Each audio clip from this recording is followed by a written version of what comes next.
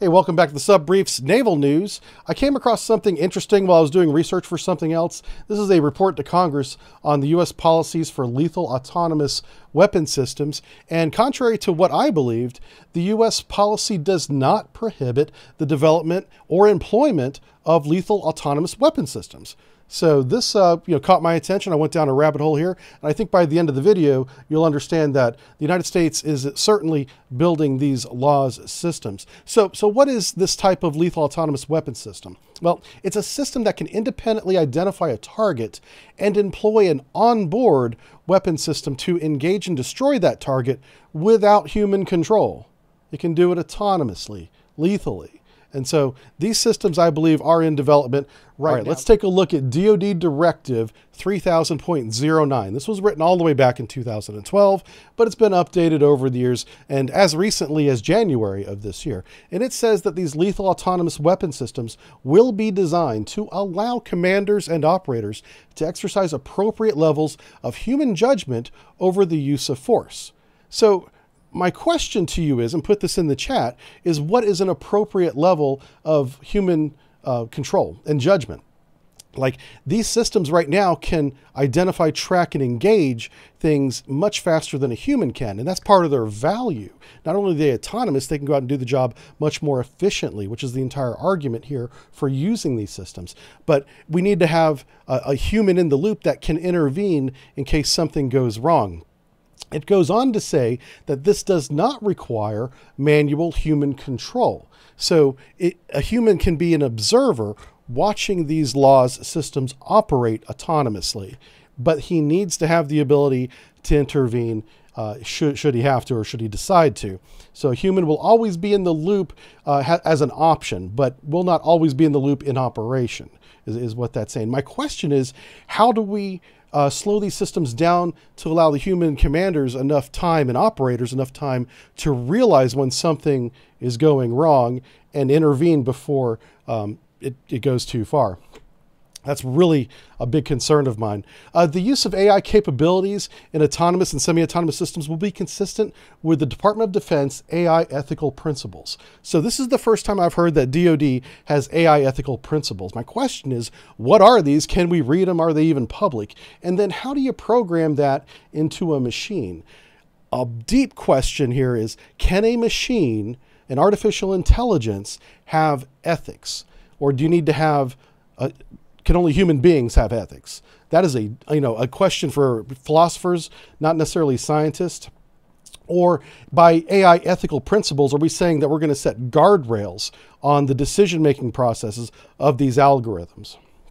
Is that the way we're going to do it? What do you think is the best way to employ ethics in a machine that's making decisions about life and death, about lethal force? All right. So one of the big oversights that is happening and is directed to happen from Congress is that there will be a secondary senior level review is required for all autonomous and semi-autonomous systems. And the laundry list of admirals and generals that are on this list goes all the way from the Joint Chiefs of Staff all the way down from everybody in Washington, D.C. and even in the Pentagon. It is more than I can list here in this video. So there is an enormous amount of oversight from senior military leaders on these programs as they're being developed, which is great news that everyone's got something to say, or at least is being informed about these systems. All right. The U.S. government does not currently support a ban on laws. This is internationally, recognized. There is some 30 countries out of the 165 or however many we have.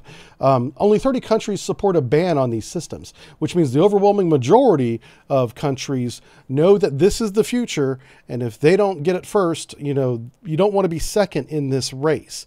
And that really is the other argument besides the ethical argument of giving artificial intelligence lethal force, is if we don't do it and somebody else does, how does that help us? I would argue that we have to do this out of self-defense because this is happening around the globe. We could make this illegal and not do it in the United States, and that wouldn't change the direction of any other country in the world. Everyone's going to make up their own mind. So banning this, while certainly seems like it would be the moral decision. It may not be the practical decision to make. But I want to hear from you guys about is building these lethal autonomous weapon systems a good idea? Do we need to be first on this? Yeah, you tell me. So the less risk of collateral damage. This white paper is so incredible. The U.S. government published a white paper all the way back in March 2018, and it was titled The Humanitarian Benefits of Emerging Technologies in the Area of Lethal Autonomous Weapons.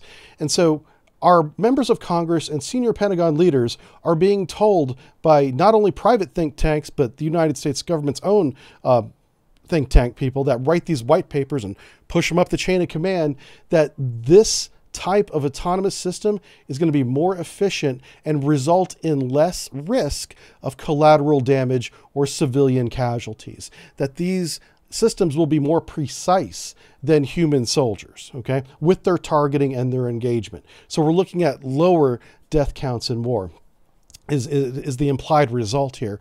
My concern is that if this is true, right, that then war would become much more frequent because there would be less hazard involved. And war is already frequent enough. We don't want to justify war by saying, hey, it's only going to be military targets, and then something goes wrong and things escalate far beyond what we can envision. So yeah, these are the types of white papers. I see two futures here. One is that AI is going to be the greatest revolution in human history, or AI is going to be the greatest revolution in human history.